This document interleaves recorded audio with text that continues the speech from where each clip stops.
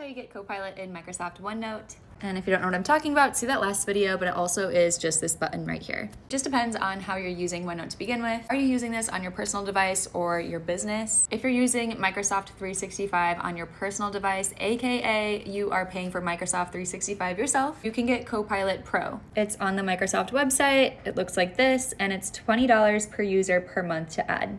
It's a subscription service, just like your M365 suite already is. It's just an add-on. Now, if you're using this on your work laptop, it's a business account, you're gonna need them to upgrade you. Microsoft offers Copilot for M365 for large businesses, but you can't like individually log on and add that subscription. So mention it to your boss. Just kidding. I actually don't know if your boss is even in charge of that decision, but bring it up at work somehow and put some feelers out there and maybe you can get it. I personally have the Microsoft Pro version, which is like an individual subscription. All the tutorials on Copilot that I'll be showing you are with that. And again, that's $20 a month to add on. If you get the business version, I know you get Copilot in different apps. For example, Microsoft Teams has it with the business version. I can't get that with my individual version. You know what other Copilot questions you have?